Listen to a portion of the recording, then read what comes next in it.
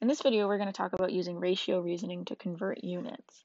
So up at the top here, I've put the conversion factors that sixth graders would see on the MCAS. So these are the things that sixth graders are not expected to memorize, but you're expected to be able to use.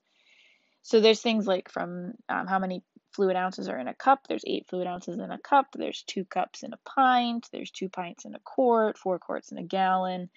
And then it shows conversions between gallons and liters, which is from a customary unit that we use in America, gallons to liters, which is a metric conversion. Okay, and then it has liters to gallons. Okay, so just taking a look at this, you can see some of the different conversion factors. But notice that there isn't feet and inches or yards and feet, because those are things that you are expected to be able to know at this point in sixth grade. So there are 12 inches in a foot and 3 feet in a yard. So those are things that you're expected to know. So I'm going to show you how do we use these conversion factors to change from one unit of measurement to another.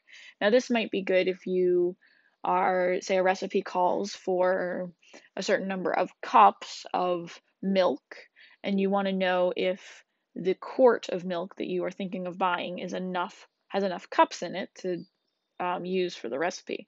I've been doing this a lot over this time as I've been making lots of homemade ice cream, and we need 2 cups of heavy cream in the ice cream, and so that is we can buy just 1 pint of heavy cream, or if I get a quart of heavy cream, I can make 2 batches of ice cream. Okay, so here we have our first question is 4 cups equals X number or some number of fluid ounces.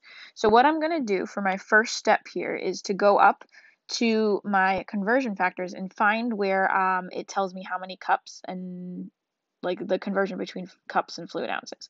So that's right here. And what I'm going to do is I am going to write this as a ratio. So since I'm going from cups to fluid ounces, I'm going to write the cups on the top over 8 fluid ounces. So I got that right from up here. Okay, and so what I'm going to do now is I'm going to say that this is equal to what I'm starting with.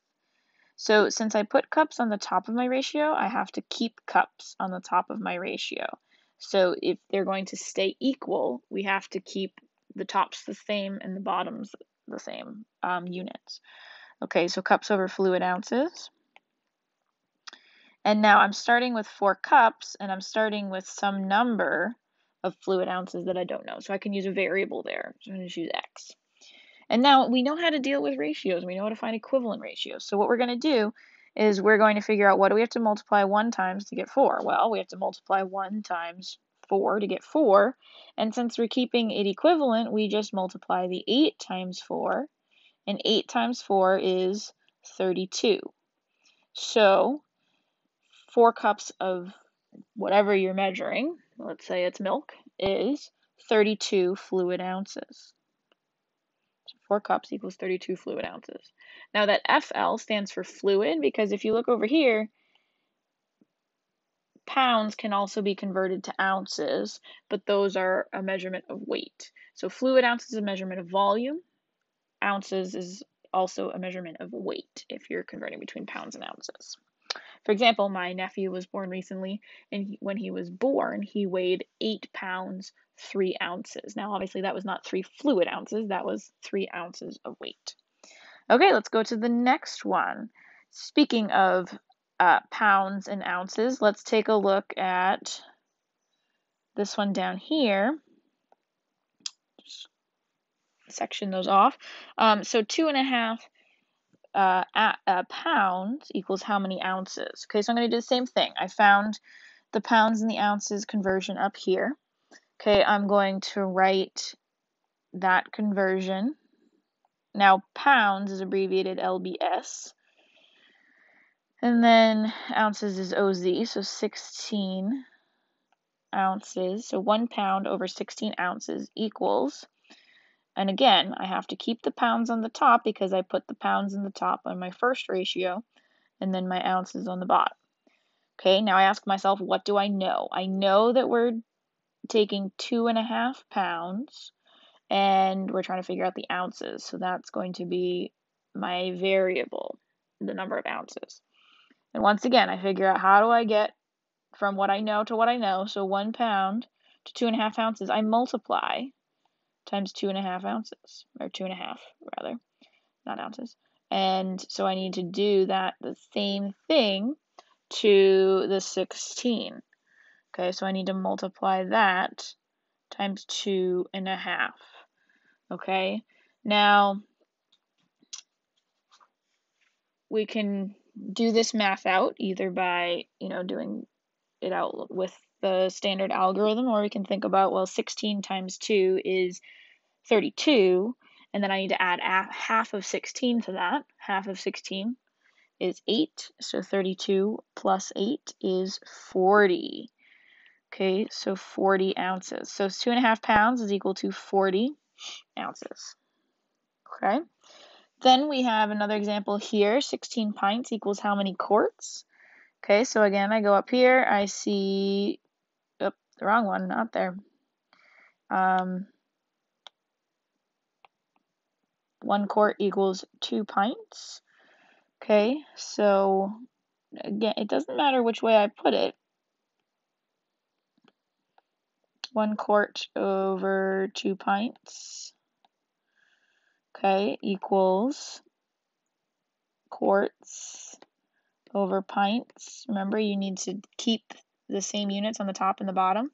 Okay, so 1 quart equals some number of quarts here. 2 pints equals, we know, 16 pints. Okay, so this time I need to figure out, what am I multiplying 2 times to get 16? Okay, and that is 8. Now we could figure that out by doing 16 divided by 2. So we multiply this by 8, multiply this by 8. So there are 8 quarts in 16 pints. So this time our number went down because quarts is a larger unit of measurement than a pint. And so there are fewer quarts because they're bigger. Okay, and then our last example is going to require a few more steps. So 2 quarts equals some number of cups. So if we look up here, there's no quart to cup ratio. So we could go from quarts to pints here, and then from pints to cups. So that's exactly what we're going to do. Okay, so we have 1 quart over 2 pints equals, we know 2 quarts, so I'm going to do 2 quarts over some number of pints. Okay, so to get from 1 to 2, we multiply by 2. So I'm going to multiply by 2 again. So 2 times 2 is 4. So I'm going to stick that in here in place of the x. Let's pick a green here. So 4 pints. And then we need to get from this 2 quarts and 4 pints to the number of cups, right? So I'm dealing with 4 pints now. We don't need these quarts anymore.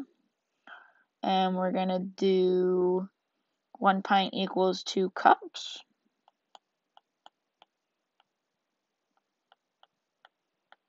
Okay. The pints have to go on the top. I know that we're dealing with 4 pints and some number of cups. So to get from 1 to 4, I multiply by 4.